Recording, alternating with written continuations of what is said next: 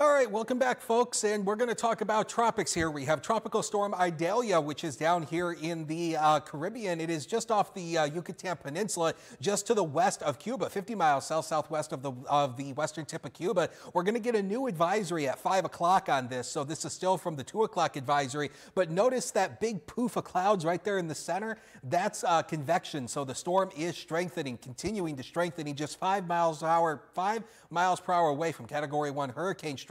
This is the forecast track from the Hurricane Center coming up into the Gulf and becoming a major hurricane. That is a Category 3 hurricane as it makes landfall pretty much along the Big Bend area of Florida. Notice we already have the watches and warnings already up for the Gulf Coast of Florida as this continues to move on out towards the Atlantic and going out towards Bermuda as we go into the later part of the week. But look at how much rain Florida could pick up here. Yeah, we could be looking at about a good 8, 10, maybe even more inches, mainly across the northern section of Florida where we see the eye wall potentially making its landfall. So really heavy rain and gusty winds are going to be likely. But that's not the only thing going on. We have Hurricane Franklin, now a major Category 4. Look at that well-defined eye right in the center, the circulation. This is mesmerizing to look at. And this is also going to be impacting Bermuda. They've got a 1-2 punch here. This is going to be moving to the west of Bermuda, but still they're going to be feeling impacts from this because remember, the cone only shows you the potential center of the storm, not the entire width. So again,